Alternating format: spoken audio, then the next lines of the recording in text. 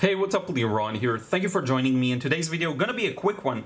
I want to share with you two recent paintings I worked on, and because I'm making a few changes to my work method and experimenting with new things, I thought it would be cool to introduce to you some of these changes. Now, I have talked, if you've been following me anywhere, you know I'm trying to focus more on creation, and then a lot of the videos will maybe be more geared towards documentation and showing you what I came up with and what I created. Let's try and turn on the light. Let's see if it makes things maybe a little better. So we'll keep it on. I don't know. Did it make the upper camera worse? No, I think that's good.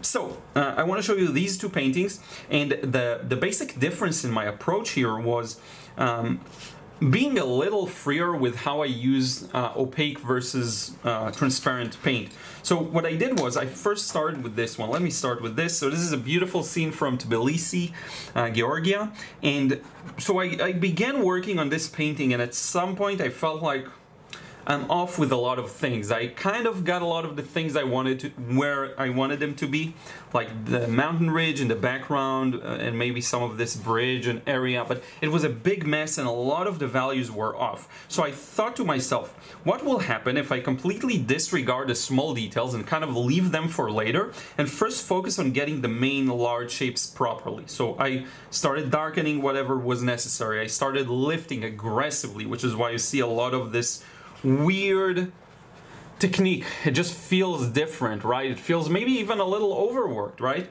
More than usual, at least.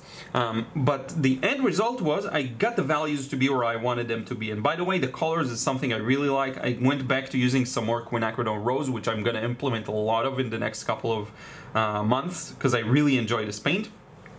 But in any case, and then I said I'll completely disregard the details and go for that overall impression, knowing that I can add those later on with opaque paint. So a lot of this painting relies on that opaque paint. So you see all of these touches here. It's just my John Brilliant white paint mixed with maybe a different one, maybe with a bit of blue, with a bit of orange here, right? I brought this back afterwards. So basically, the way the process looked on a macro level was the first maybe 50% was just establishing the main shapes, which is the bridge, these mountains, these areas without all the details, and this church here, whatever that is, right? So I established those, and then everything else, all of the details, and I skipped some highlights, but all of the details came in the next 50% where I mixed adding darker details and lifting, and also putting a lot of opaque paint, So what you see here is kind of a hybrid process of using it 50% watercolor and then the other 50% almost like acrylics, right? But I did use watercolor for the whole thing.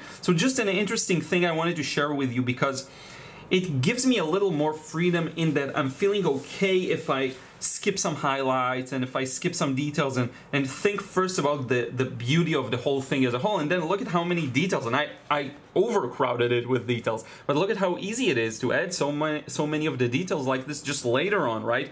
With opaque paint, I even used my white gel pen here for some details on the cars, and then it kind of gives you the beautiful freedom, in my opinion, of an oil painting or acrylics, where you can just continue layering and layering and layering and patching up areas that maybe look a little off, right? And improving different areas that don't work as well. To add, like, to make this look kind of like a building, and then add this other rooftop next to it, add opaque over it, right? And I mixed my white opaque paint that you can see here a little more cleanly. So this mark here is that paint, but I mixed it with some blues, as you can see here. I mixed it with some yellows and greens, just using it freely to bring back any highlight I needed, pretty much without worrying too much about it. So that was really fun. So that was one process, and then I did this, which is car 82, I believe. Yeah, I write down the numbers here.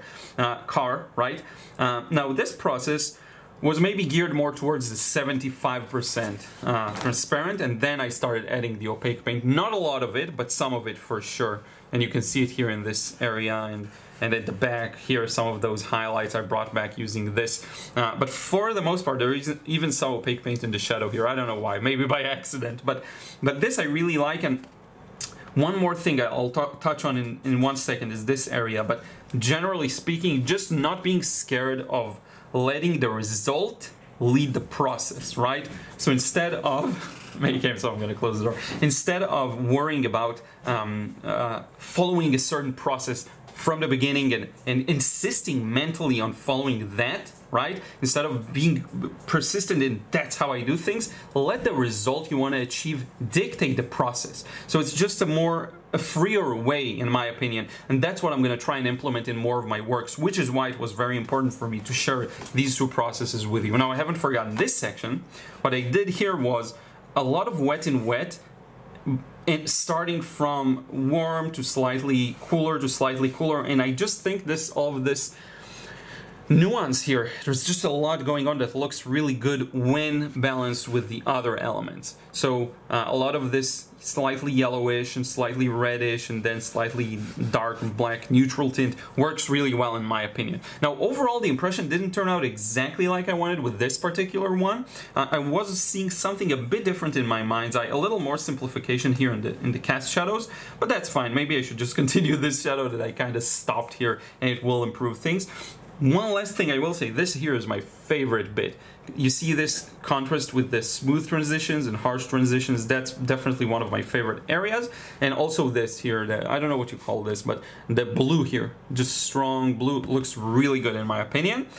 So yeah, so just to sum it up, these two paintings did a bit of a different approach, let some of the process be traditional watercolor, and then just decided that whatever I mess up, I'll do with opaque paint mixed with transparent paint and just see where it gets me and see how far I can take it and how much I can lighten things up and how much I can just do a whole stage that is display, right? And a big part of it is letting the result come before everything else as a priority, which makes a lot of sense, and it's something I feel like happens to me more naturally when I'm outside, if I'm doing plein air. In the rare occasion I'm more engaged with the subject matter in front of me, and so I completely forget about the process, which funny enough leads to some bad results sometimes because you're not following your usual process. But on the other hand, it's almost like the view in front of you dictates what you're doing in the work order, and maybe you'll decide to work from a different detail outwards and do some things that are very unconventional, right? This edge I smoothed out afterwards using this this brush, the Royal and Langnickel. So the process was very all over the place because it was dictated by the end result, and maybe it's something to consider and have in mind to give more priority to, because it will inevitably get you closer to the result you want, even though the technique route is a little strange. But in any case, this is it. I hope you enjoyed this video. If you have, let me know in a comment down below what else you want me to see. I will try and document more of what I'm creating as I'm putting more emphasis on that and really prioritizing that time. And also leave a like, that always helps. Subscribe if you still aren't, and I will see you again in the next video real soon.